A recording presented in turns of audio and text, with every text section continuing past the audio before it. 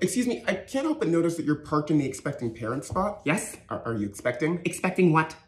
A child. What? No. Then why are you parked in the expecting parent spot? Because it's closer to the entrance? Well, if you're not expecting, you shouldn't park there. Expecting what? A child. Oh, I'll be quick, I promise. Ma'am, look, there's already an expecting mother outside who can't park in the spot because you're there. And that's my fault? Is that a trick question? If you're not expecting, you can't park there. Expecting what? A child!